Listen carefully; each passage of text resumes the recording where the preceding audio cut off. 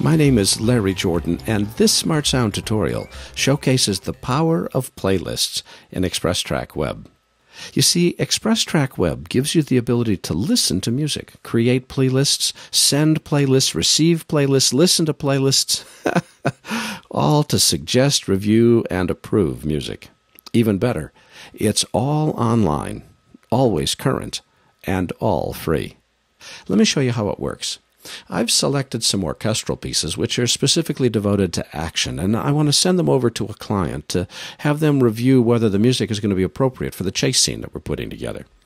Well, to do that, I need to create a playlist, and to create a playlist, I need to log on. So we go to the top right corner of this menu here and click Log In. If you don't have a new account, create a new account. There's no charge to do so. It just takes a couple minutes to fill out the information. Then you'll use your email address and a password. And I'm now logged in. And notice that the Login button has now gone to Log Out. I want to create a new playlist that I can send to my client. So let's call this Client Playlist and click Submit. There's no limit to the number of playlists I have available, but in this particular case, I'm just going to create one. You select the playlist you're working with from this pop-up menu right here. Let's add a clip to the playlist. So we'll take a listen.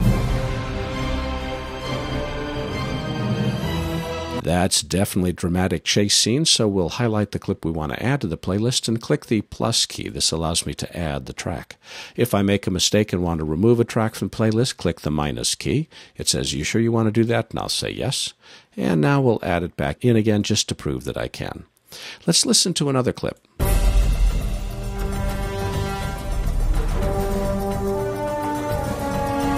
Yes, very chase scenish, so we'll click the plus key and add that. Let's add one more.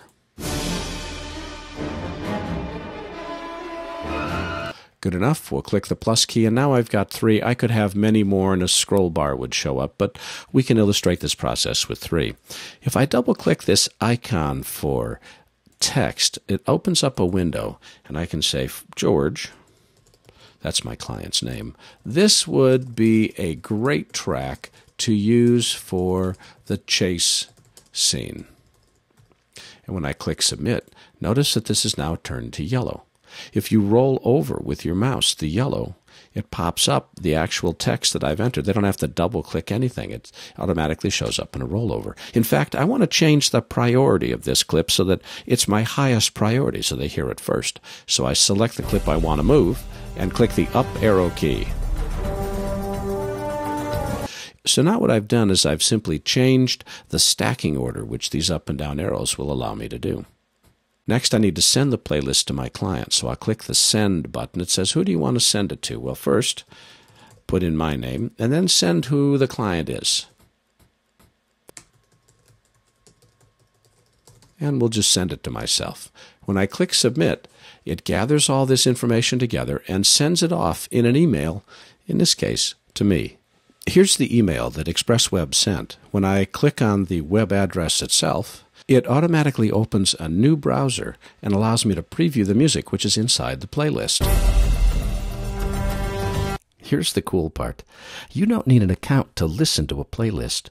You can send playlists to anyone. Again, note that if I roll over the yellow note icon, it pops up the note saying that this would be a great track to use for our chase scene. I can now listen to each of the clips and decide which of them is the one that I like, which can save a tremendous amount of time when we're trying to review and select exactly the right music for the projects we're working on. The power of ExpressTrack Web is that it makes it easy for you to listen to and approve music without spending any money or wasting any time. My name is Larry Jordan, and thanks for watching this Sonic Fire Pro tutorial.